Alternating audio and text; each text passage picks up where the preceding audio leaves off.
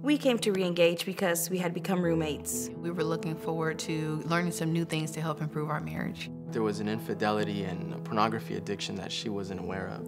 We were headed for divorce. We heard it was a safe place to reconnect with your spouse. I had an affair, and I was ready to leave my family for it. We were in a downward spiral in our marriage. We were just constantly fighting. One of the biggest things I realized was that I was the biggest problem in our marriage, not my spouse. I had blocked out feelings, not only from my wife, but also from myself. We did an amazing job sweeping conflict under the rug, which over the years just resulted in resentment and mistrust. Terry and I have been married for 19 years, and there are still areas that we can improve on.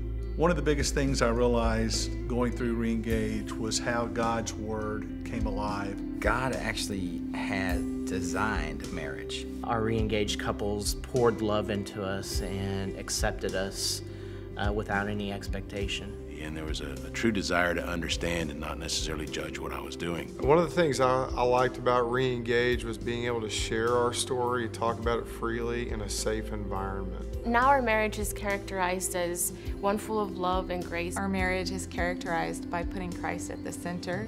Daily prayers, a lot of laughter. It's not perfect, but our disagreements are now opportunities. If you're considering coming to Reengage, the one thing I would want you to know is that you will be surprised at the relationships that you'll build there. It's worth giving God an opportunity to come in to your marriage.